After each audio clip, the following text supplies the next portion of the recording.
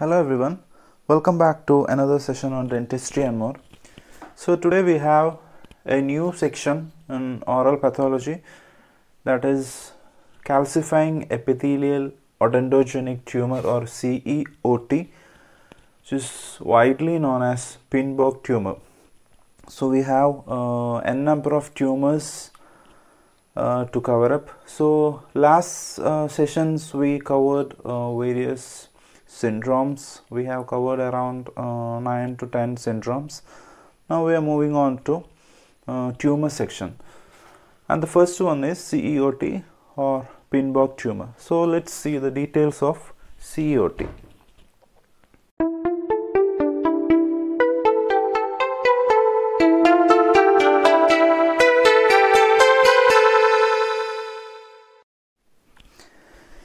Calcifying epithelial odontogenic tumor, CEOT or Pindborg tumor, which is benign in nature, epithelial in origin, and odontogenic one.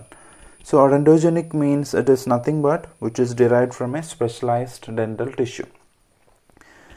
So Pindborg tumors are locally invasive epithelial odontogenic neoplasm which is characterized by presence of amyloid material that may become calcified.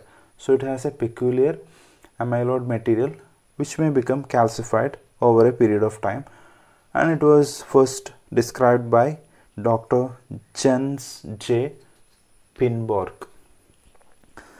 Now let's move on to the pathogenesis. So according to various authors, the Pindborg himself said it is originated from odontogenic epithelium. Some others said it is from reduced enamel epithelium of closely related a unerupted tooth, or some are saying the possibility that it arises from rests of dental laminae or from basal cells of oral epithelium. So the origin has various theories, various concepts.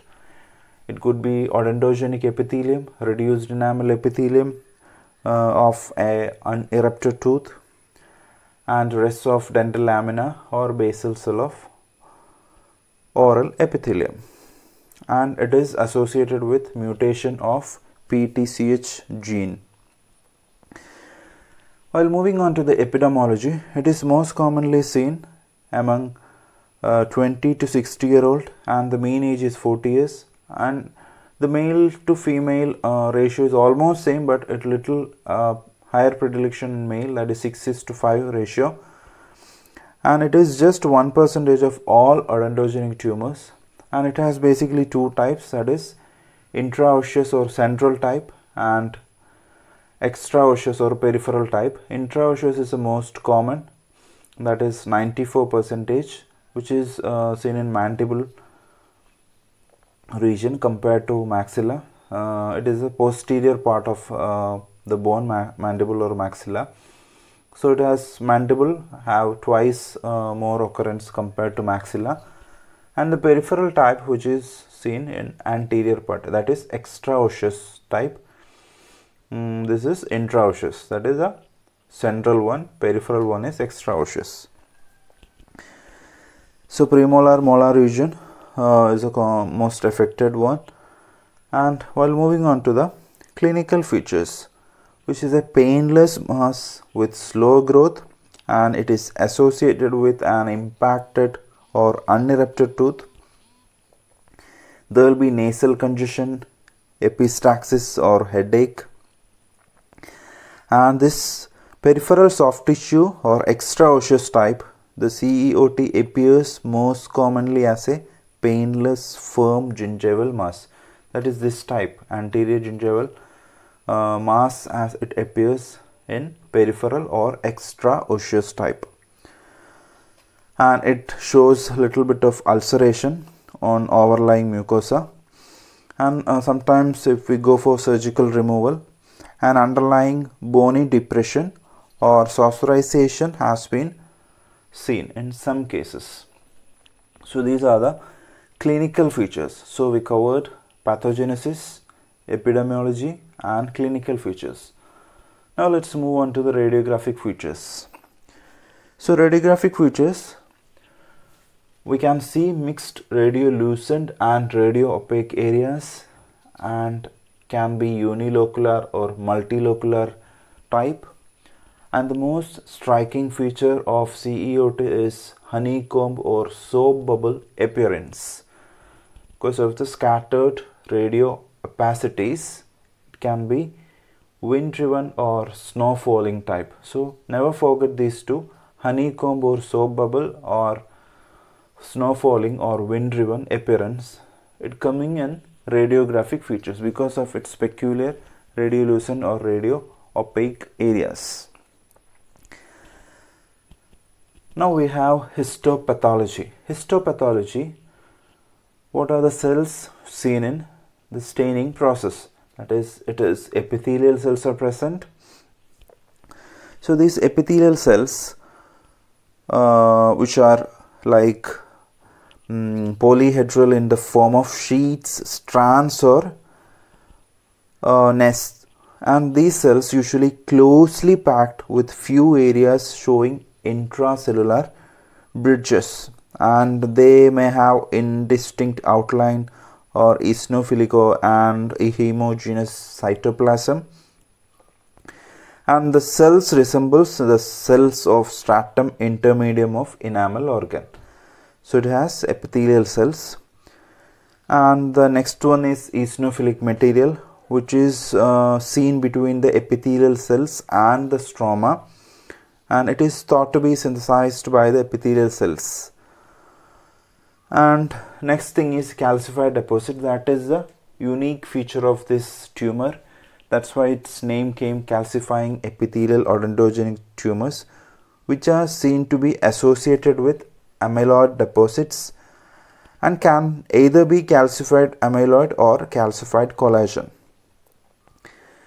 So this calcification, it can be in the form of lamellae formed by the fusion of small calcific deposits at different foci, and they are referred to as Liesegang rings. So this is another unique feature of CEOT, Liesegang rings, and how it forms.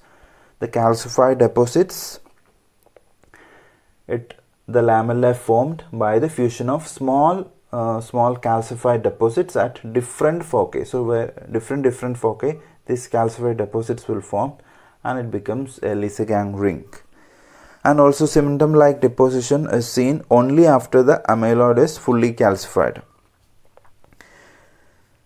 So the next is, it can also have a nuclear pleomorphism with intercellular bridge, and amyloid-like material will be there, cementum-like components, and also clear cells, and it could be Langerhans cells. So Langerhans cells we had seen, we had discussed in our cells, that is pathognomic cells. We had discussed it already. So clear cells and Langerhans cells are seen. Not in every cases, but it is reported. Now we have differential diagnosis. So what are the differential diagnosis? So it could be Ameloblastoma, regional odontodysplasia, dentigerous cyst, odontogenic keratocyst, odontogenic myxoma. These all could be the differential diagnosis of CEOT. And treatment part is basically surgical enucleation, and also in severe widespread cases you should go for hemimandibulectomy or hemimaxillectomy. And prognosis is, overall prognosis good, and there is recurrence rate around 15%. So that's summary of calcifying epithelial odontogenic tumor. The takeaway points is its radiographic features, that is honeycomb or soap bubble appearance, and wind-driven or falling snow appearance, and also the Liesegang rings. Liesegang rings, it's very peculiar because it is a calcified ring. So calcification happens. That is a unique feature of CEOT. From the name itself, you should understand that there is calcification and it is associated with Liesegang rings. So when you're writing about a tumor, so you should go for these subheadings like pathogenesis, little bit about introduction, epidemiology, clinical features, radiographic features, histopathology, and differential diagnosis, treatment and prognosis. And always make sure that you highlight all these striking features like honeycomb, wind-driven or snow falling, and Lysa-Gang rings. So I'll come up with a new tumor in my next session in dentistry and more. Thank you.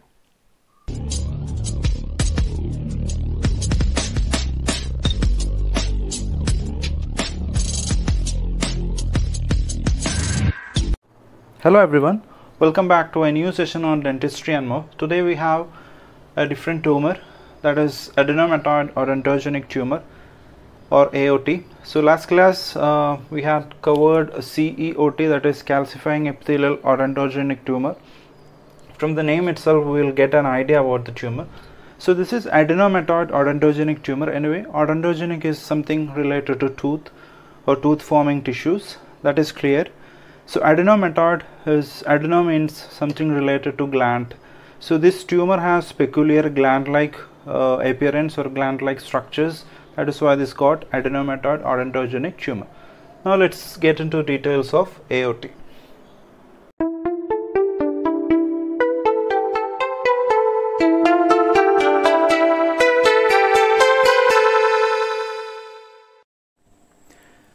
So adenomatoid odontogenic tumor, as the name suggests, it is a gland-like structure formation in histological features. That's why it got this peculiar name. So we'll come to that later. Now let's see the basic introduction of this.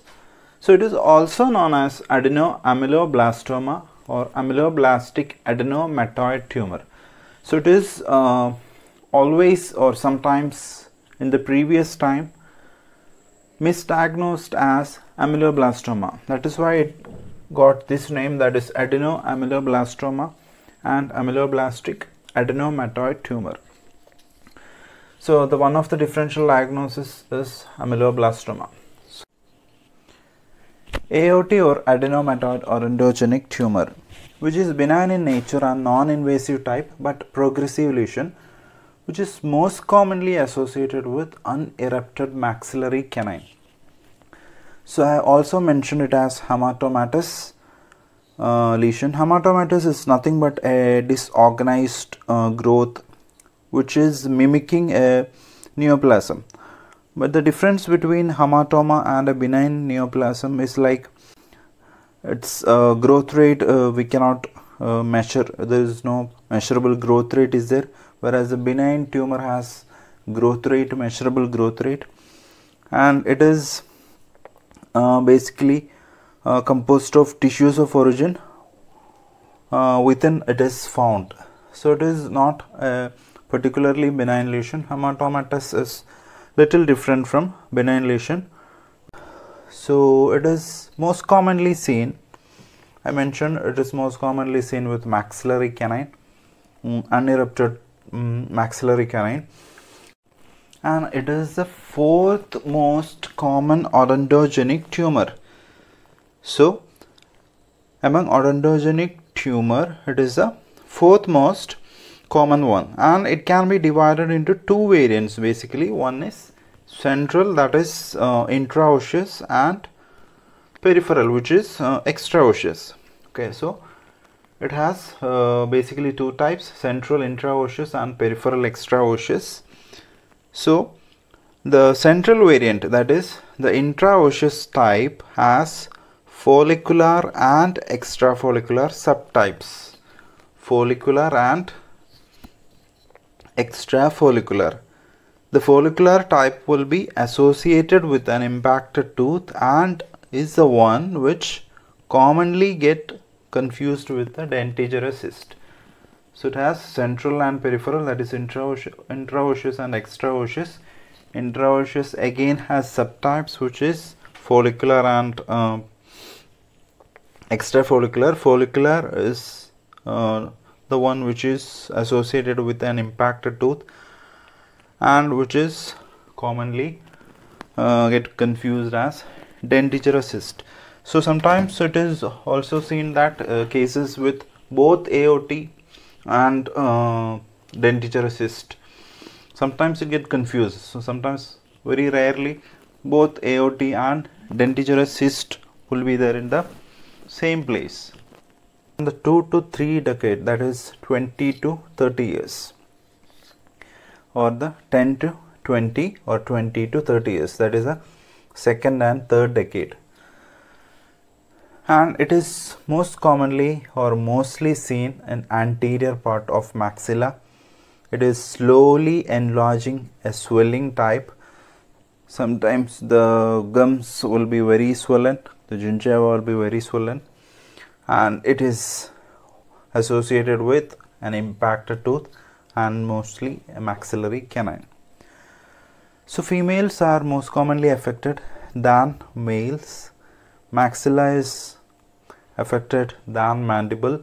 Anterior part is affected than the posterior jaw. So it is seen in second and third decade. Anterior maxilla is mostly affected. It is a slowly enlarging swelling which is associated with impacted tooth. So when you are studying AOT, that is adenomatoid odontogenic tumor, the two key points are, it is like a adenomatoid, that is a gland-like structures are present, and another thing is it is associated with unerupted maxillary canine. So these two are the takeaway points of AOT. It has the adenomatoid structures, that is gland-like structures. Adeno is nothing but gland-like, and it is associated with unerupted maxillary canine. Now we'll move on to the radiographic features.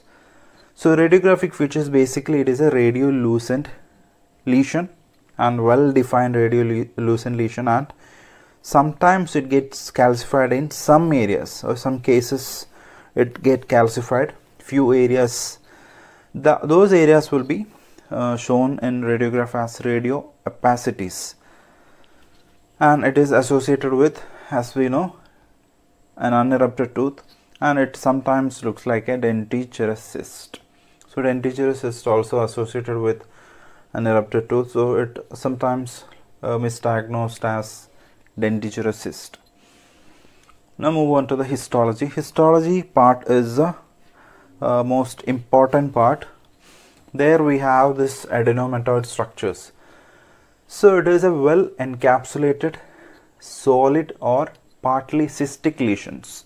So it is well encapsulated solid or partly cystic lesion. So on histology it shows sheets, strands and whole masses of epithelium which differentiate into columnar ameloblast like cells. So you can roughly see in the columnar type cells. Columnar type cells. This is not a very good picture. I just want to show the duct-like structures with columnar cells aligned at the periphery. So sheets, strands or whole masses of epithelium. So epithelium is differentiated. So epithelium is changed into columnar ameloblast like cells which forms it. So these columnar cells forming the duct or tubule like structures. So this is a tubule like structure.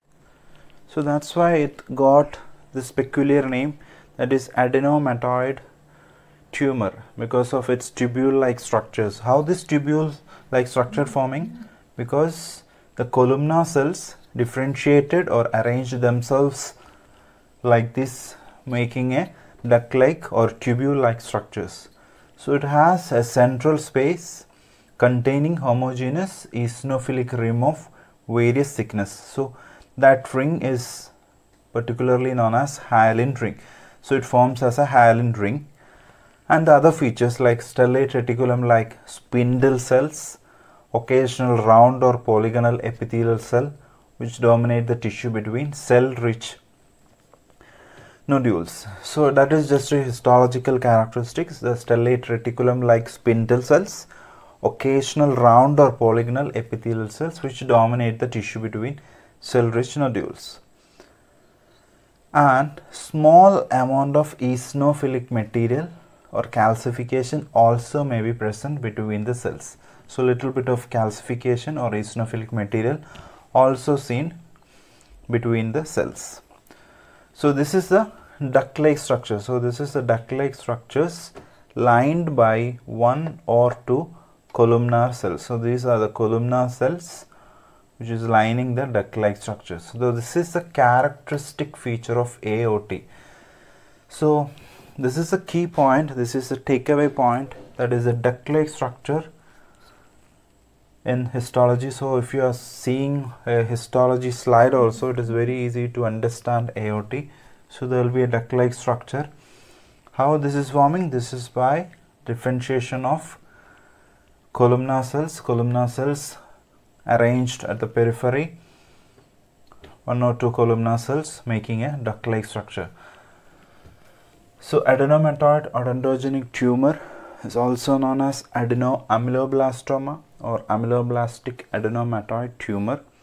So the two key points are, it is associated with unerupted maxillary canine and it has duct-like or tubule-like structures with columnar cells at the borders. And the treatment is most commonly it is enucleated. It is basically a conservative surgical excision rather than the radical one, and it is most commonly it does not. Hello everyone, welcome back to a new session on dentistry and more. Today's topic is ameloblastoma or adamantoblastoma. It is the most important topic in oral pathology that is coming under odontogenic tumors. So in odontogenic tumors we have seen AOT, that is adenomatoid odontogenic tumor, and the next one was CEOT, calcifying epithelial odontogenic tumor, and the most important one is ameloblastoma. So all are odontogenic tumors.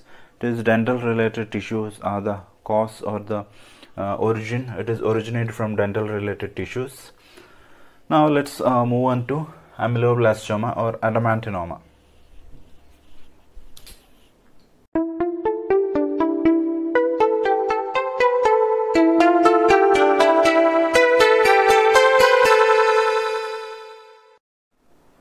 From the name itself, we get an idea about the tumor, that is ameloblastoma. So amelo means we know ameloblast, so it is related to enamel, and blasto means germ. So it is originating from enamel tissues. That is why it got ameloblastoma. And another name is adamantoblastoma because it is adamantoblastoma, another tumor which is seen in the longer bones. The histological similarity with that type of tumors with the ameloblastoma gave this name to ameloblastoma, that is adamantoblastoma. So the histological similarities between the adamantoblastoma of longer bones. So it got two names, ameloblastoma or adamantoblastoma. So Robinson defined this ameloblastoma as unicentric, non-functional, intermittent in growth, anatomically benign and clinically persistent. So it is a unicentric, non-functional, intermittent in growth, anatomically benign and clinically persistent tumor. So we can classify it under two headings. One is clinical classification, another one is histological classification. In clinical classification, the most common is central variant, that is the intra-osseous type. So in intra-osseous type we have two types, that is the most common one, that is multicystic variant, that is conventional or multicystic or solid type tumors, and the second one is unicystic, that is in central or intra-osseous variant. The next one is extra-osseous or peripheral, and another type is pituitary ameloblastoma, and the last one is malignant ameloblastoma. This is clinical classification: central, peripheral, pituitary, malignant. In central we have multicystic and unicystic, and multicystic is the most common type. In histological type, it is based on the histological appearance: follicular, plexiform, acanthomatous, granular, basal cell, and desmoplastic. So it is follicular, plexiform, acanthomatous, granular, basal cell, and desmoplastic. Now let's see what are the etiological factors for ameloblastoma. The common etiologies are traumatic episodes, so the trauma happening to these structures, and extraction, cystectomy, and various type of fractures, infection, and dietary deficiency, especially vitamin D, and lack of protein intake, and viral infections. So all these could be etiological factors for ameloblastoma. So it could be a trauma, extraction, cystectomy, fractures, infection, vitamin D deficiency, lack of protein intake, and viral infection. So in pathogenesis, it is believed that it is derived either from cell rest of enamel organ, remnants of dental lamina, Hartwig's sheath, epithelial rest of molasses. So all these could be the originating factor, because it is originating from enamel tissues, and also could be epithelium of odontogenic cysts, most commonly the dentigerous cyst and odontoma, and also it could be from basal cell of surface epithelium of jaw, and it could be due to the disturbance of developing enamel organ, and also from heterotopic epithelium of pituitary gland. So that is about pathogenesis. So we discussed the classification, that is clinical and histological type, etiology, and pathogenesis. So the clinical features includes that most commonly seen between 20 to 50 years of age group, and there is no gender predilection. It is both the genders are equally affected. There is no predilection for a particular gender, but the black race people are more affected than the white race, and the mandible is almost affected by 80% cases than maxilla. Only 20% are restricted to maxilla, and mandibular molars areas are more prone for ameloblastoma compared to the anterior or premolar areas. While moving on to the signs and symptoms, it is a slow growing, painless, hard and non-tender, ovoid swelling. Okay, it is a very slowly growing, painless, hard, non-tender ovoid swelling which enlarges in size as it causes little discomfort in early stage. So at the early stage it is very asymptomatic, it does not cause any pain, so any other symptoms. So it slowly it enlarges to become a ovoid swelling and large mass. So facial asymmetry will be a problem. There will be mobility of teeth and exfoliation, and the dentures will be ill-fitting because of this enlarged size of the maxilla or the mandible, and pain or paresthesia if any nerve is impinged. We have various nerves in these areas. We have inferior alveolar nerve, we have mandibular nerve, we have facial nerve. So paresthesia will be there affected. There will be paresthesia or pain, and there will be inability to occlude, and there will be ulcerations. So it is a slowly growing painless mass because there will be very little discomfort in the early stages. So it continuously grows unless it shows any very clinical evident symptoms. In absence of treatment, if it is left untreated, what happens? It will become extremely disfiguring, fungating and ulcerative mass with eggshell cracking and fluctuation. So it keep on increasing if it is not treated. So there will be disfiguring and fungating, and it will become very ulcerative, and there will be eggshell cracking and there will be fluctuation. So the palpitation elicit hard sensation on, and or crepitus also will be there. So crepitus or hard sensation on palpitation also will be seen if it is not treated. So it is not an encapsulated tumor, and it invades the surrounding tissue. And the bone destruction is a very common feature in ameloblastoma. Also root resorption, because it is continuously growing and it invades the surrounding tissues. The surrounding bones will be destroyed. The root resorption will be there. So what happens if it is in case of maxilla? So it is commonly affecting tuberosity. It causes nasal obstruction, proptosis of eye, damage to the vital structure, and it involves cranial base. So there will be gross facial distortion if it is in the maxillary bone. Mural ameloblastoma is nothing but ameloblastoma from a dentigerous cyst.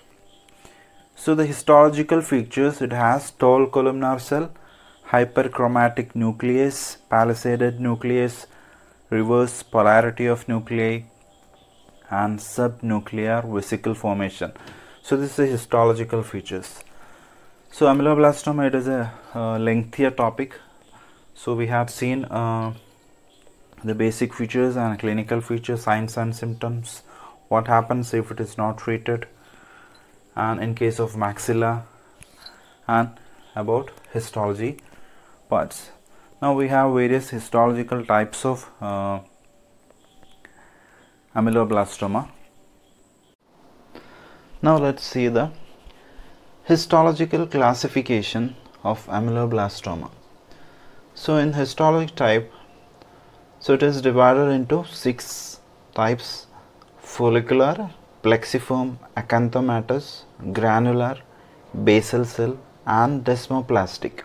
So it is based on the histological picture or histological detailing of ameloblastoma. So we have seen based on the clinical features also. So now let's see one by one. So in follicular pattern, it is all explaining the histological pictures.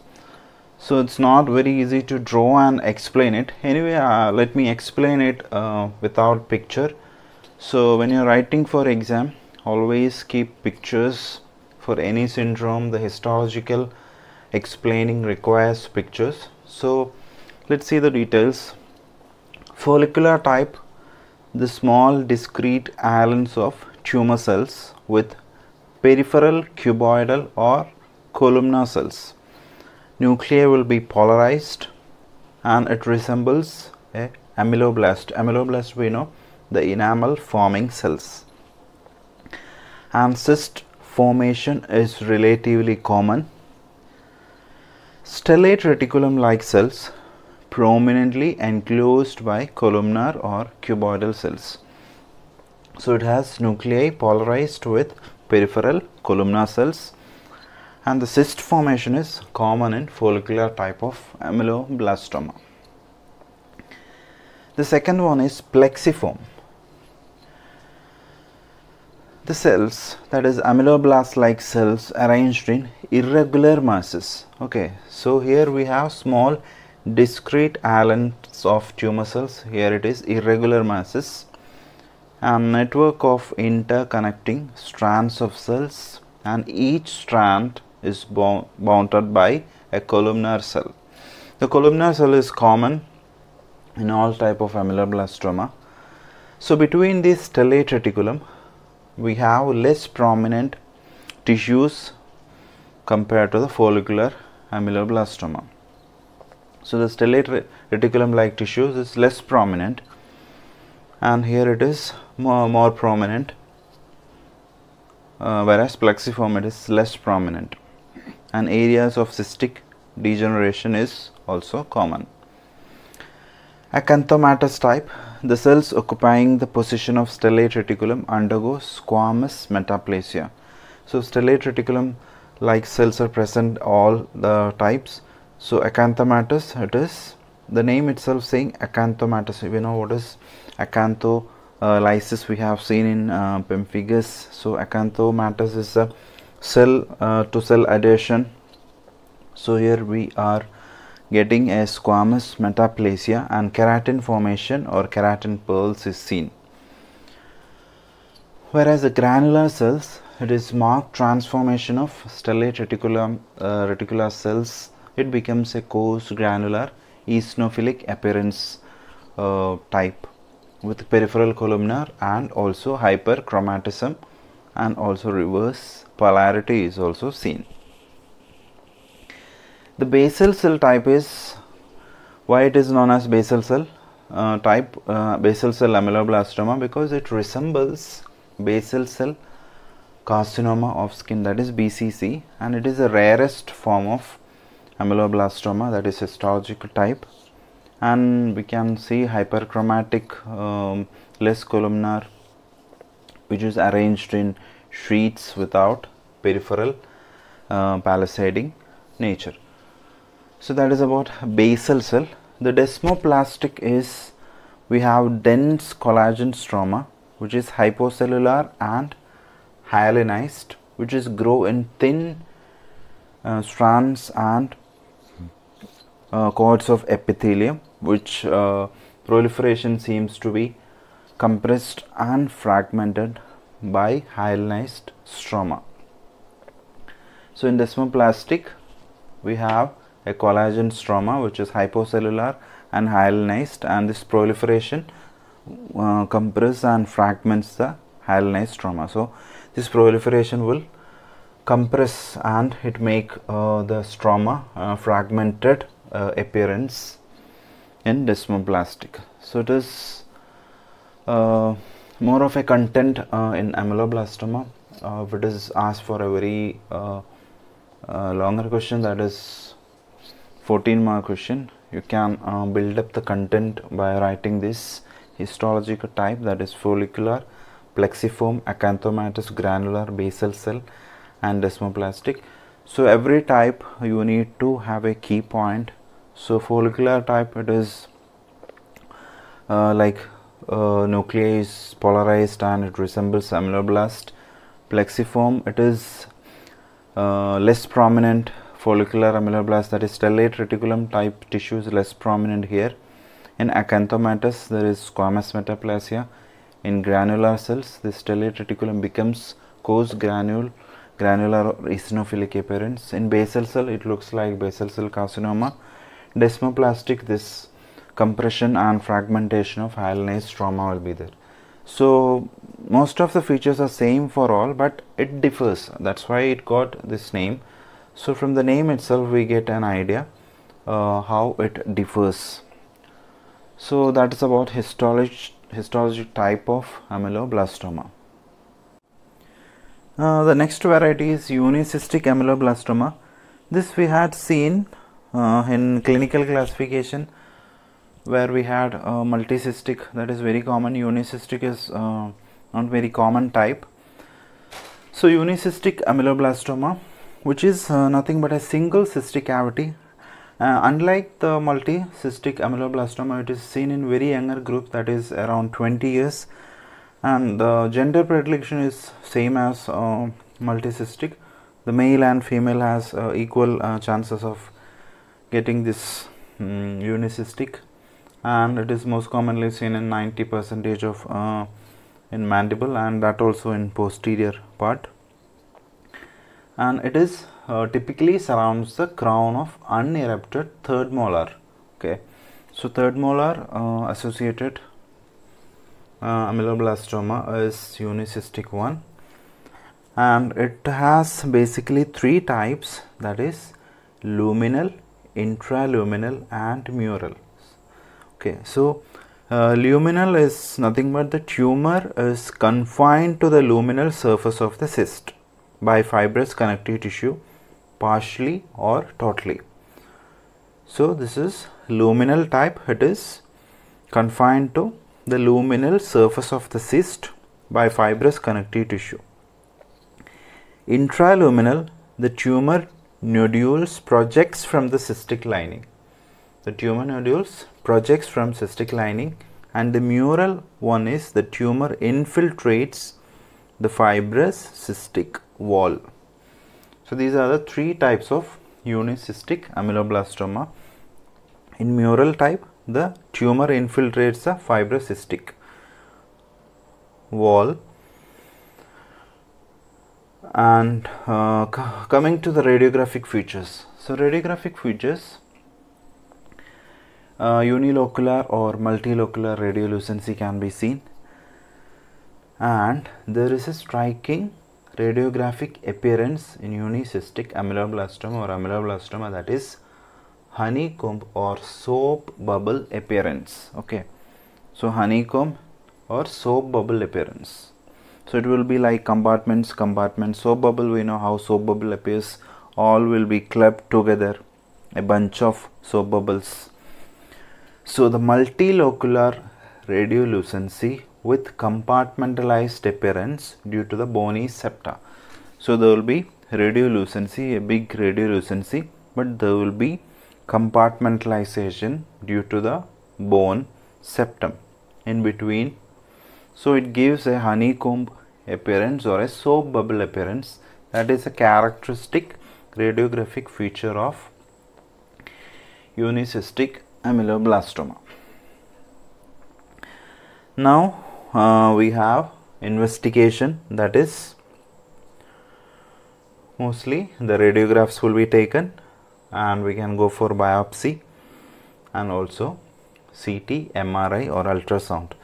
So apart from unicystic ameloblastoma, we have malignant ameloblastoma, pituitary ameloblastoma and peripheral ameloblastoma, which are not very much important. So peripheral ameloblastoma is like which is very rare type, which develops in soft tissues of gingiva and mucosa, and it is non-invasive. Whereas pituitary ameloblastoma is like it is also known as Ratkes pouch tumor, which involves neoplasm of CNS. Whereas malignant ameloblastoma, it is a malignant transformation of normal ameloblastoma, which is a very rare lesion. So those are the three types which we had seen in classification: malignant, pituitary and peripheral ameloblastoma. Now how do we go with the treatment? So what are the treatment options? We have many treatment options, that is radical and conservative surgical excision, en bloc resection, segmental resection, curettage, chemical and electrocautery, chemotherapy and radiation. So simple excision or nucleation is also there. So if we have the peripheral ameloblastoma, we can do a simple excision. Enucleation or curettage is in peripheral ameloblastoma. It is the removal of tumor by scraping it from the surrounding normal tissue. So that is enucleation or curettage. En bloc resection. En bloc resection is removal of tumor with a rim of uninvolved bone but maintaining the continuity of jaw. So in en bloc resection, we are removing a rim of uninvolved bone, but we will continue or maintain the jaw. It will not be completely, or it will not be segmented. Next one is segmental resection. It is removal of a segment of maxilla or mandible up to the including hemisection or more. So en bloc resection, it will not be segmented, only a part of normal bone will be removed. In segmental resection, the segment of maxilla or mandible removed, it may include hemimaxillectomy or hemimandibulectomy. And this is the most commonly used treatment because it has very less chance of recurrence, segmental resections. So it is noted that the lesion most likely to recur after segmental resection are those over 5 cm. So more than 5 cm will have a chance of recurrence even after the segmental resection. So chemotherapy, we know we do chemotherapy using platinum agents. We can use cyclophosphamide, cisplatin, vinblastine, and electrocautery is another method, and we have also radiation therapy. So we finished ameloblastoma. It was a very lengthy session because it has various classification based on clinical nature and the histological type. Then we had seen the pathogenesis, the clinical features, the radio features, and the histological type, unicystic and its detailed, and various treatment options, investigation. So ameloblastoma is a odontogenic tumor and one of the most common odontogenic tumor. It is along with CEOT and AOT, calcifying epithelial or Pindborg tumor, and adenomatoid odontogenic tumor, ameloblastoma. So these are a very common question, a commonly asked essay question, CEOT, AOT and ameloblastoma. So I'll come up with a new session on dentistry and more. Thank you.